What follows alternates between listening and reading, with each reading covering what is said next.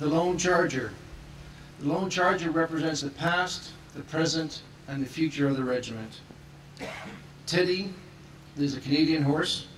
He's led by a Sergeant Major retired, Steve Hartwick.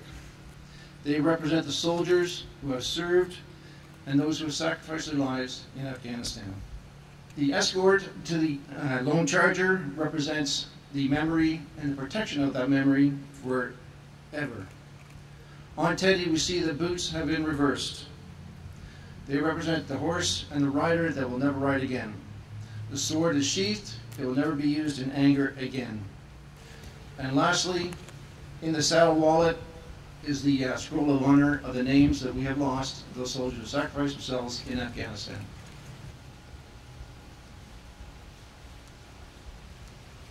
Protect the defendless, heal the wounded, console the anxious and bereaved, turn the hearts of our enemies, and forgive both them and us for our share in the sin that has brought anguish upon humankind.